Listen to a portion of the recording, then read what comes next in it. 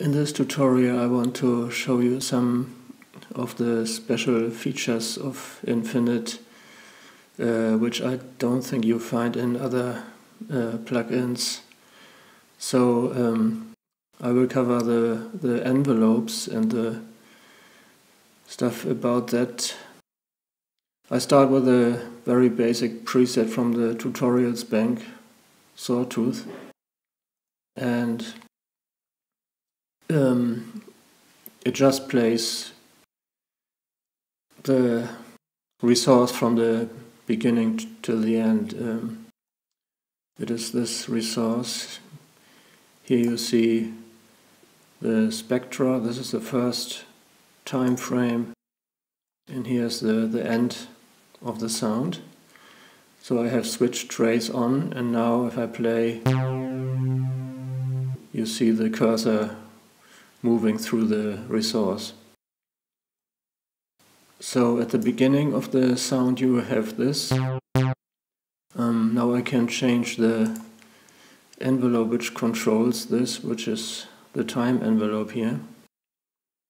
So if I would put this sustain level up, then it always stays on the first spectrum.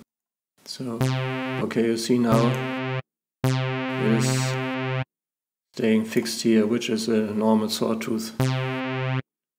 Now what we also hear is that the filter is involved a bit, the VCF. Okay, I turn the cutoff up all the way and take the emphasis down, so the filter just bypasses the whole signal. Okay.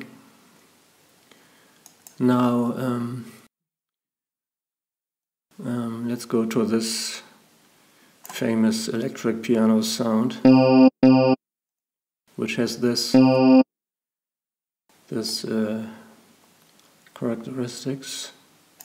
And again I set the envelope level sustain down so it moves through the whole resource.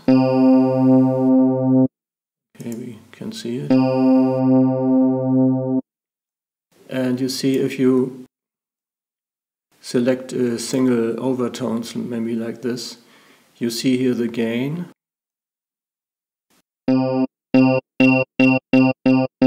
And we have a decay time, which is like this. So if I turn this full up, then we have, then it decays not at all, it stays. So you see everything decays, but only this harmonic stays on its level. So the thing is that every overtone has its own value here. You see they're all slightly different. Okay.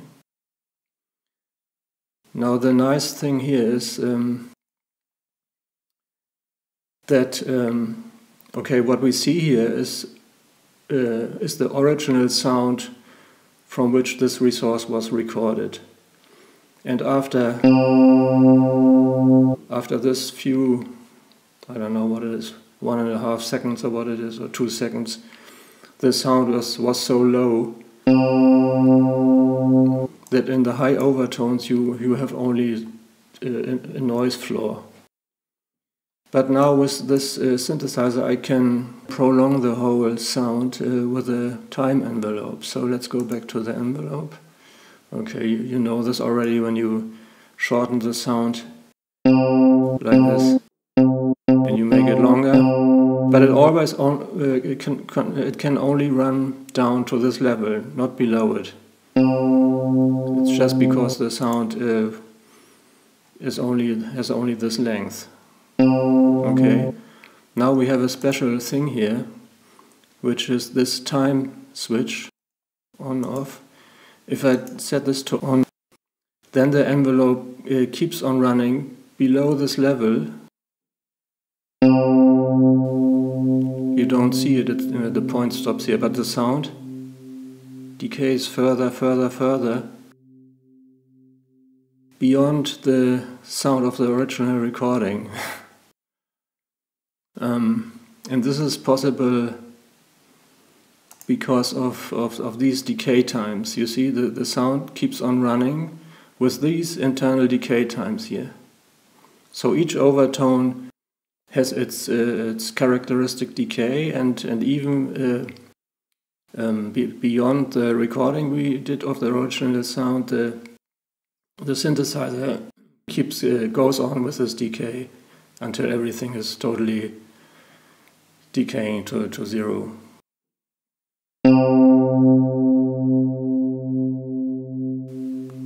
So this is a very powerful thing for sounds which are analyzed correctly. We also can do it, let's say, with a bell, which is also analyzed. And the bell also has some modulations here. For example, this overtone has a modulation, you see. Okay, now we have a distortion because the filter, the VCF, has a saturation where we go into now. So I take the complete gain down a bit. But you hear nicely these modulations. Okay. And here's the frequency. And even these modulations go beyond the end of the analyzed sound if you have turned it on. You know, if the envelope here is set on. Now I set it off. It stops, and now it continues. Okay. Okay, so this is what I wanted to show about this feature.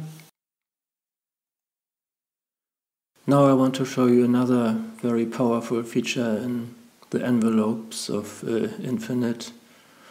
And again I start with this sawtooth sound here. And let's go to the time envelope. And as you may know already, I think you set the speed here with the decay time.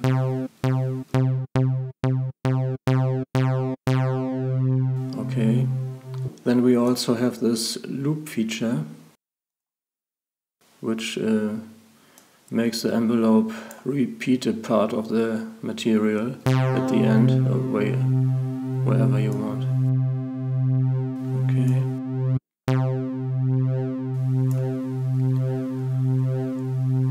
Okay, the speed of this loop always is given by the decay time here, so you see it works like this. Also the curve can be changed like this. And okay, this is the width of the loop.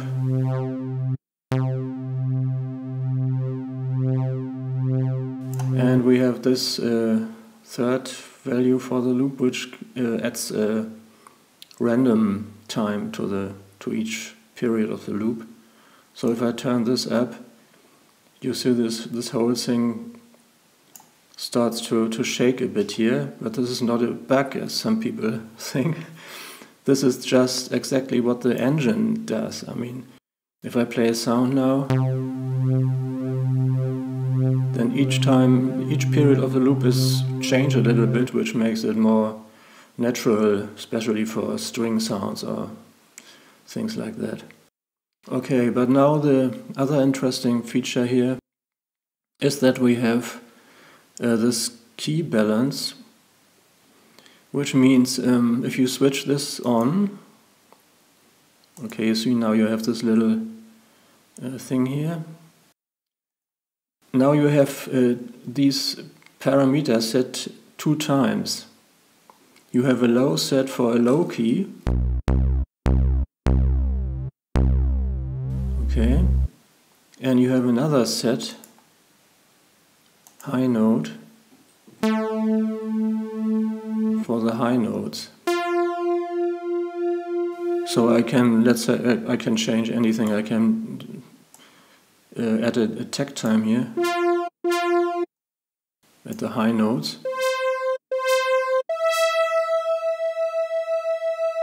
And the low is still percussive.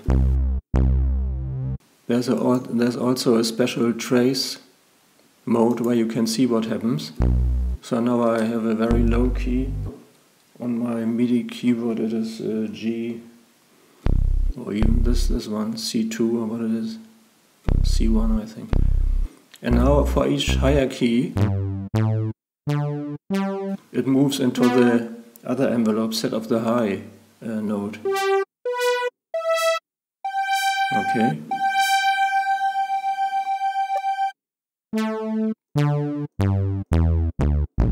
Yeah, I think you got the idea behind this.